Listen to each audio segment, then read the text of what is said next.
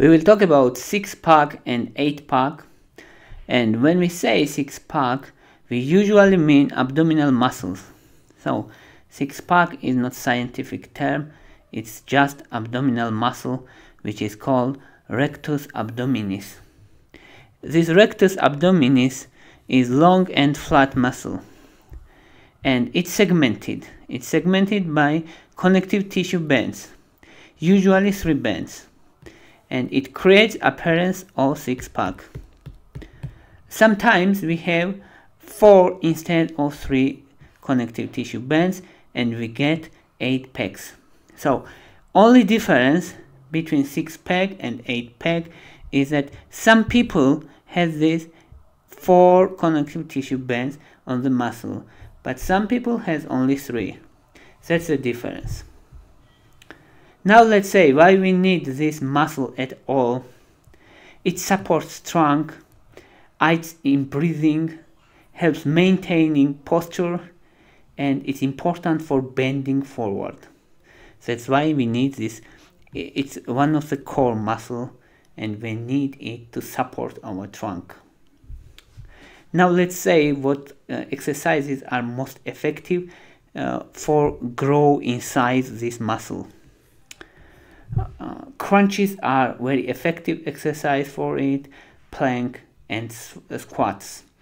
But it's not about exercise only, because even more important than exercise is to be lean, to have a low fat percentage, low body fat percentage.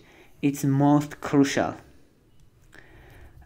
Average man has 20 to 25% of body fat, and if man wants to have prominent six-pack, he needs to have only 10 to 12% of body fat.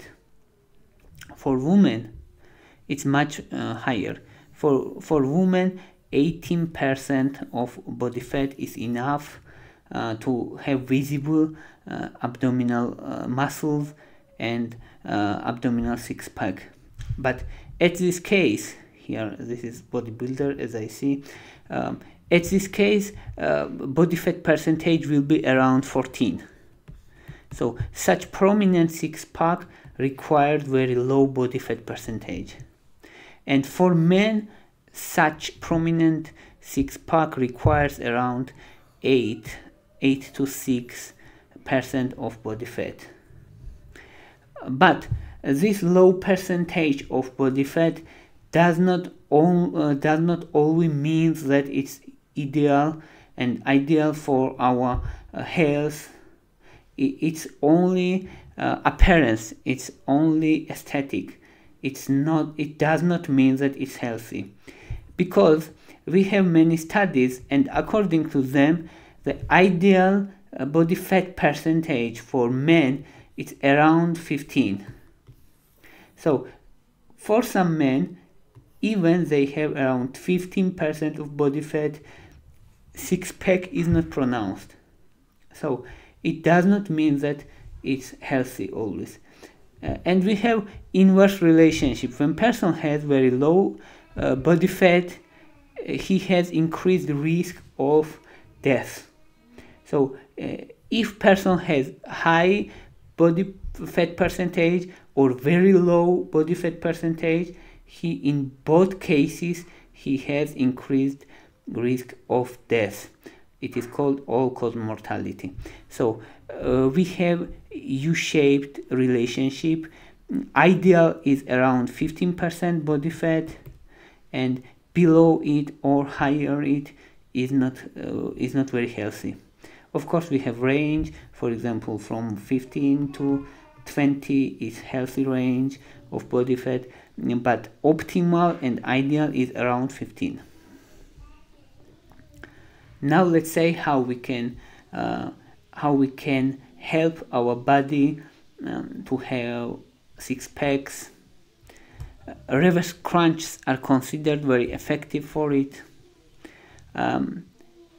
Also, weighted crunches are also important for upper abs and reverse crunch are important for increased size of lower abs. That's how we can exercise our muscles, our abdominal muscles.